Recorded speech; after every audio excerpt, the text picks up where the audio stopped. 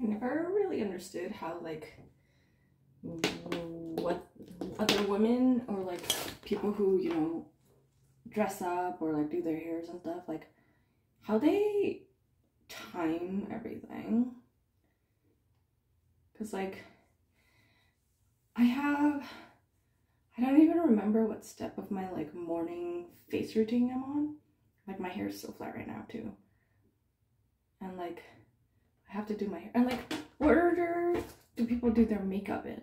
And I'm only curling the ends of my hair today, so that's not going to take that long. But, like, between curls, like, I'm also, like, putting on my face, you know? But I don't think I will be able to multitask that today. Well, that looks really good.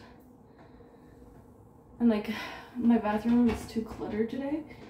Or every day, but, like, my counter is too cluttered today for me to put this wand down, which is kind of bad. I guess I could just push everything on the left side away.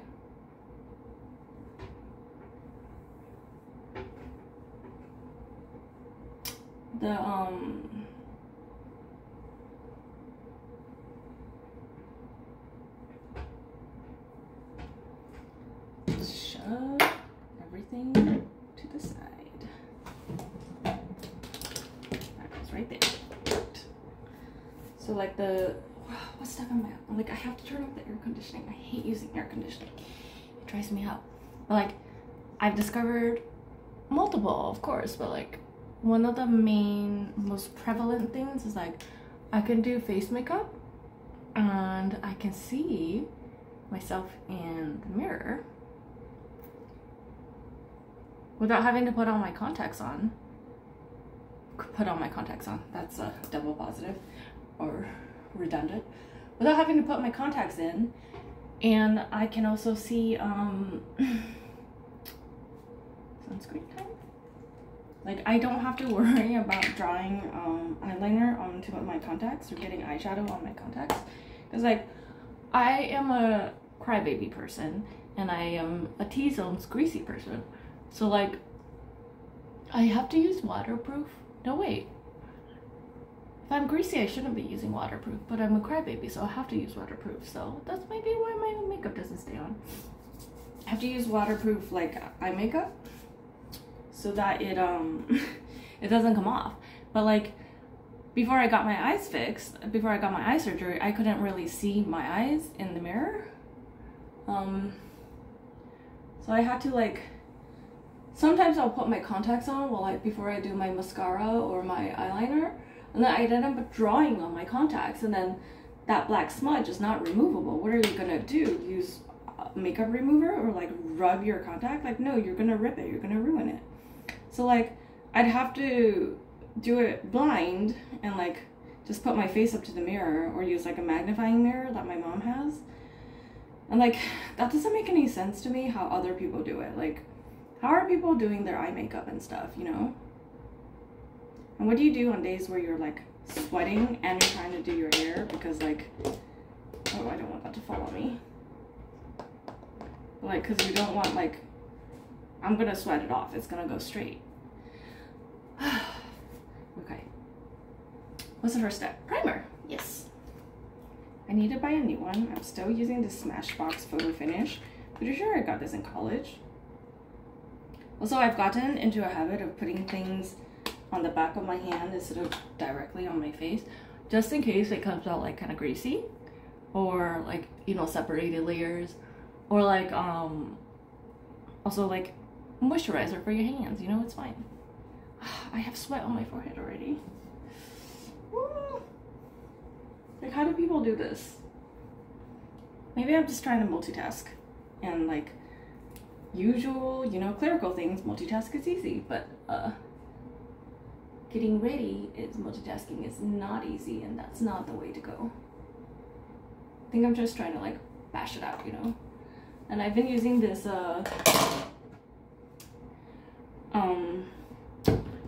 hair, she calls it a leave-in potion by the actress who's currently getting canceled, but, you know, she's famous from being on Gossip Girl. And I find that it's very similar to the way leave-in conditioner, oh, burning my hands, and it does very similar things so far, and I've only used it for about a week, I think. And that's not gonna work. I'm gonna burn my legs. I can see it falling towards me. It smells good. I was worried that because her scent notes had like bergamot and other things.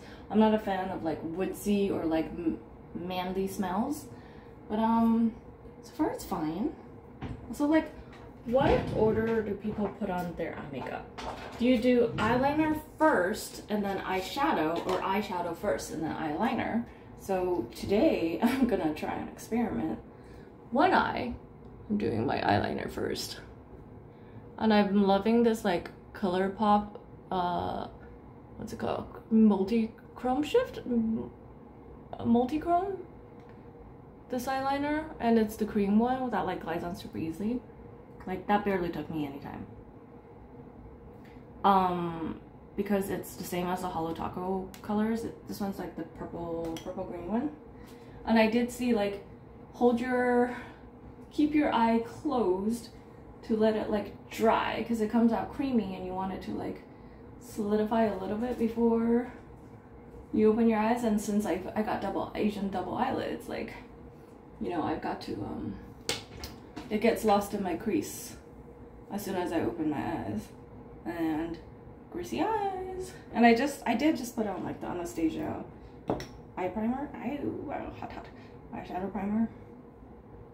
Oof. Who doesn't burn up when they're doing this? Like, seriously. My hand hurts. It's hot. Okay. That one's not straight. That one's very straight.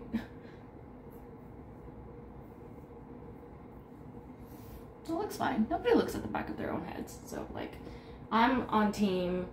I don't care what the back of my head looks like.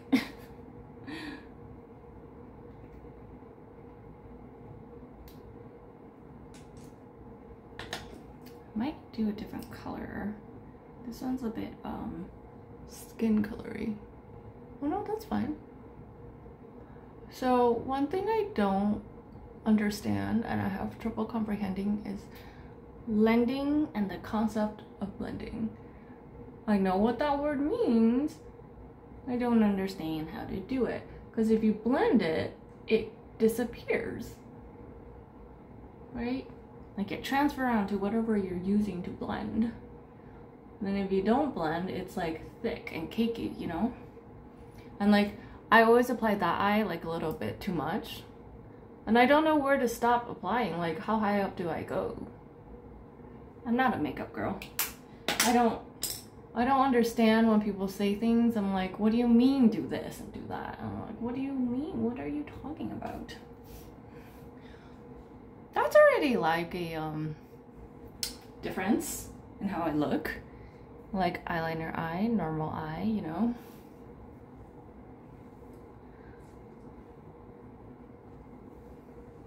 Oh, I should switch hands. I put my nails on Thursday night, and one of them on each of the fingers feels loose, but like it's not falling off and it's not like cracking. Because usually if it's loose, you can hear like the cracking sound if you press on it, which means like the contact of the glue is Woo. Just witness me burn my forehead. It's squeaking. Is my hair supposed to squeak like that?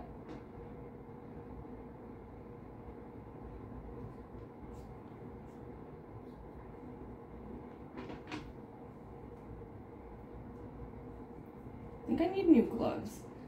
I'm pretty sure I got these on Amazon like 10 years ago. I don't think my hair is supposed to smoke. Let's take that out. This I got this from TJ Maxx when I got to college, or my mom bought it with me. It has 3 ones that you can change out. I'm using the large one right now. And it has on or off. There's no temperature settings.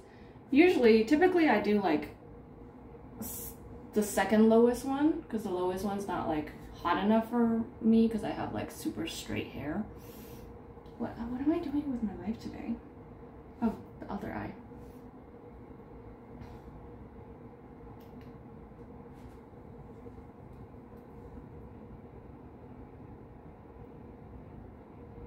See, I already see the eyeshadow on my left eye.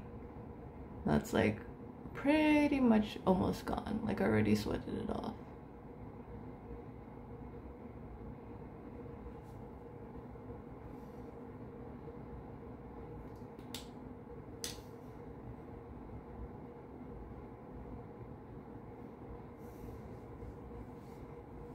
Concealer. I have to tell myself what I have to do next. Which way do we turn? This way.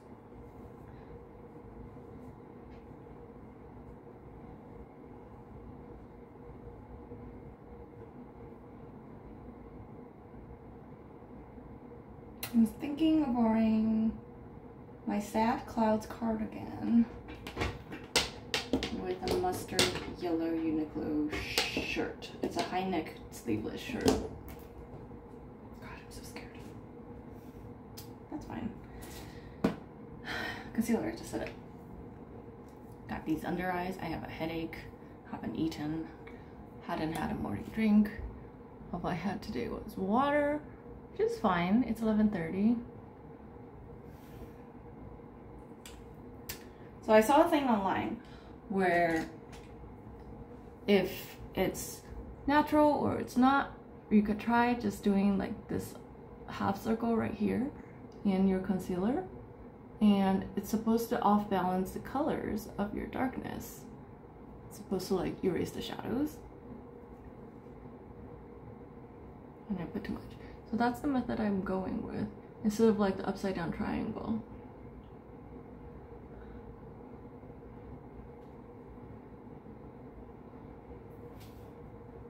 That didn't work.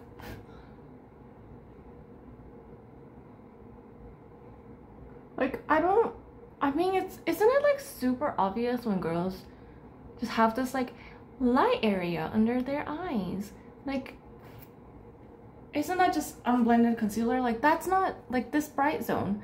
Like, we know that's not natural, right? Like, we know that's concealer, right? So like for me, that it's not a look that I like. Like, I'm not saying like it's like, it's other people. I don't care about other people, but like, it's not a look that I like on myself. And like, for me, it's like, wow, that is so obvious. You have concealer on today, you know? Okay, last one. Oh, switch hands.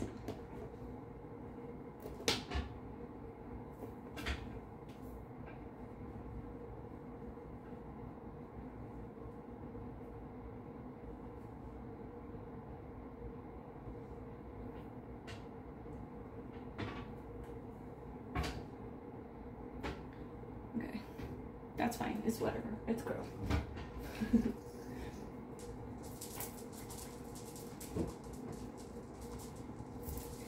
Sweaty hands. What else do I do? I don't really do other makeup. I've been trying my brown mascara. It's not brown enough. All the ones I found, I mean, I did go to like Target, which is like a drugstore. So all the stuff there, all the brown mascara there are like, what do you call, dark brown. They're like true brown, dark brown, or something like that.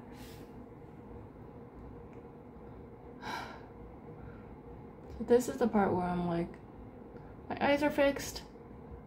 Now I can do this. Also, like, my eyelashes aren't very long because I have like pretty generic, traditionally Asian lashes. Right? So like, it's hard to catch it. Oh, and this Ico London one is black. It's not brown. I tried looking at their website. I think they had one brown, but it wasn't waterproof. And what I find very interesting about the waterproof makeup that I've tried is that, one, yes, they're waterproof, but two, no, they're not smudge proof. So like, if I rub my eyes, they kind of raccoon, but if I take a shower, they don't go anywhere, you know? And then here's the brown one. Oh, is it even dry yet? How long does it take for mascara to dry on your face? I'm like so not a makeup girly. And what is the color I used the other day that stayed all day? This one.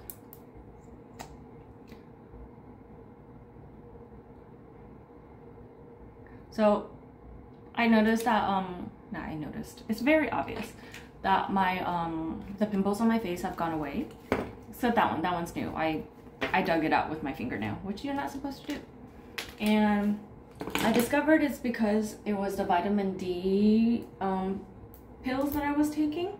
The capsules were in the gel capsules, the little gel ones, like a vitamin E, like, or fish oil that like your mom takes. So I was taking those, and the second I started taking vitamin D, I immediately started feeling better. Like, I don't go out much, and like getting sun and vitamin D is really good, important for your chemicals and your moods and all that stuff. And I was taking it, and it made me feel really, really good. But I was breaking out super bad for the last, I want to say 5-6 months. And then in July, one of my friends said that her skin is sensitive. She's not allergic. Her skin is sensitive to gel capsules, and it makes her break out. And I'm like, oh my gosh, what if that's my reason? Because I've been breaking out really bad for a few months, and it could coincide with when I started taking vitamin D, you know? So I stopped taking it for like 2-3 weeks, and my skin cleared up. And I was like, my skin has cleared up. I'm good now. Like, my period's over. It's not hormonal, whatever I have right now. So I took one, next day, clusters all over my face. Like, that cluster is still a remnant from that, from like the end of July. And then I also have one like right here. It looks like a cold sore, but it's not. And then I was like, I cannot anymore. I cannot do that. And then I stopped taking it, and then like I immediately went to the store the next day and bought the tablet ones. And then I went to Hawaii, so I'm like, I'm not taking any vitamin D right now, because I'm like, I'm darker than my natural skin right now. You might not be able to tell, but I can tell. See, I just got it on my eyelids. I'm not good at this. And then I just closed my eyes too hard, and now it's on my bottom. Messy.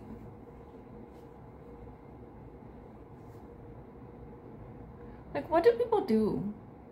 Help. I need a girl. Or I need a makeup artist. They're not all girls. That's fine, right? Yeah, I couldn't do like red lipstick while I was breaking out really bad because it was making the red on my pimples like stand out more. And I don't want that. Nobody wants that. Where's my brown brush? Literally, I don't know where all my brushes are. It might be on the floor. Let's go find out. Yeah, all the makeup that I brought to Hawaii are still on the floor. Everything has packaging, so unless mites or dust or bugs crawled into the packaging, I'm not worried about things being on the floor. My sister hates when I use powder. She's like, it makes you look like a vampire. I was like, I'm a sweaty, greasy person. I need to.